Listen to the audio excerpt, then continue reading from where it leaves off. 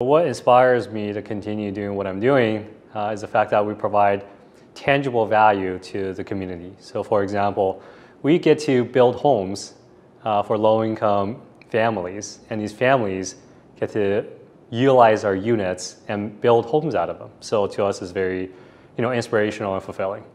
And on the other spectrums, we actually build luxury properties, and we bring in I guess a style, aesthetic, and design that Sacramento normally wouldn't see.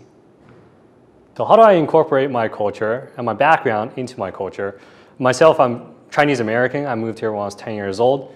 However, I consider myself as an American, right? But obviously I have a Chinese face and my background is Chinese. So I'm a walking billboard in essence. And what I do is I try to be out there as much as possible in the sense that I try to present familiarity to the rest of America with the Asian face.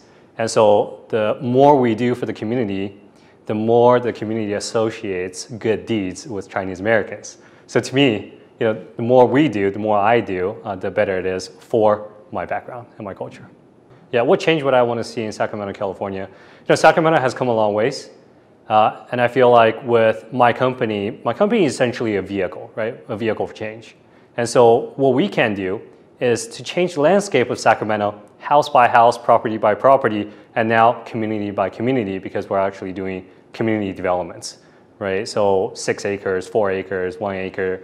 And so our slogan is small steps forward. And how do you serve the many? Right now, we have a tool to provide housing, and we're utilizing that to service the many. So hopefully in the future, we will be able to reach quote unquote greatness.